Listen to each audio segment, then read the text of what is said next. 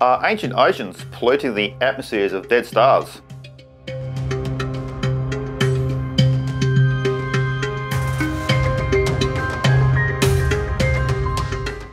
The search for signs of life beyond Earth is never ending.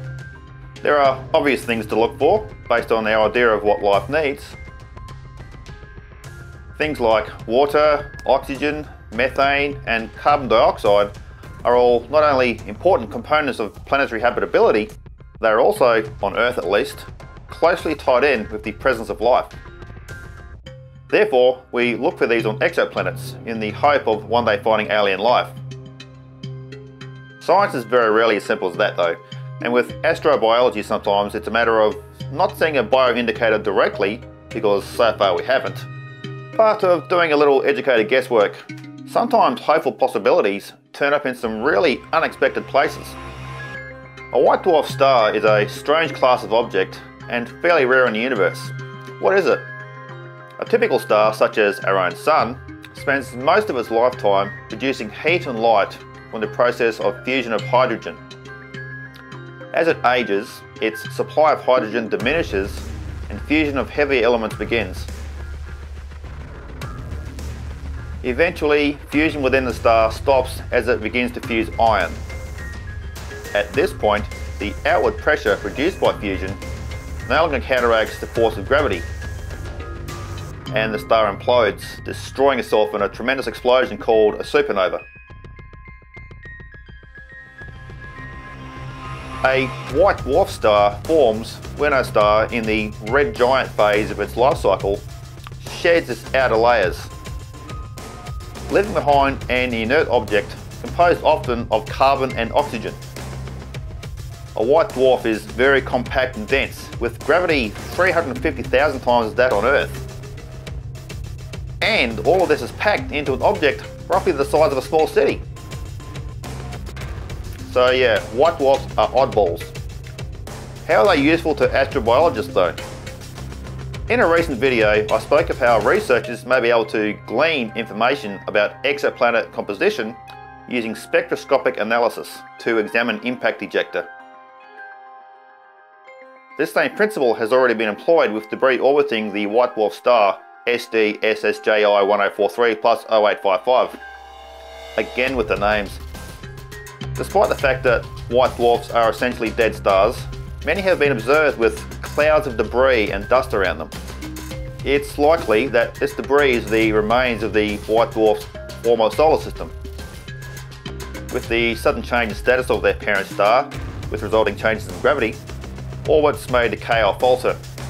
Many of these planets have fallen apart and have become clouds of dust. This material has been observed transiting many white dwarf stars. Often it's drawn towards the star and pollutes it. It turns out that SD SSJI 1043 plus 0855, from now on I'll just call it Rufus. It turns out that Rufus is encircled by a cloud of fragments and dust, much of which is trapped in its upper atmosphere.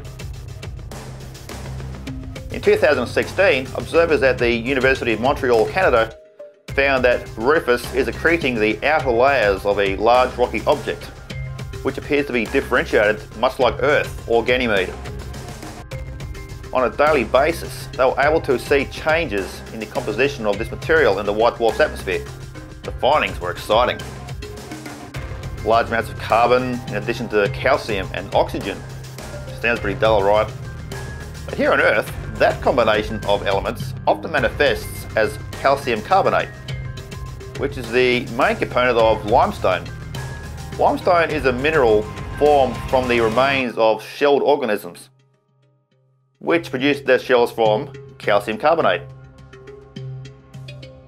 What does that mean?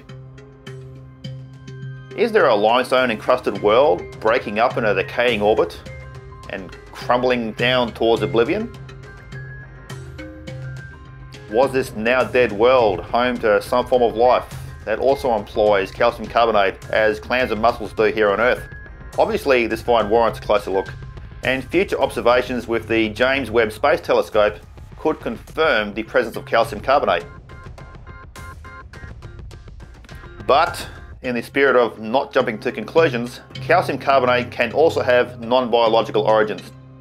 But there is definitely reason to examine the system further, and others like it. Again, this kind of finding also chimes in with the concept in my impacts video of using dust and debris from impacts to determine exoplanet composition. We can't really see them clearly yet, but now we can see inside them. That could yield even more information about the presence of life. I'm a space nerd and a science nerd. I work in a factory, but this is what I do, bringing you the universe plain human. If you like the idea of a living universe, join me and subscribe to this channel, like this video, and share it with all of your friends, even other people's friends. I'll see you next time.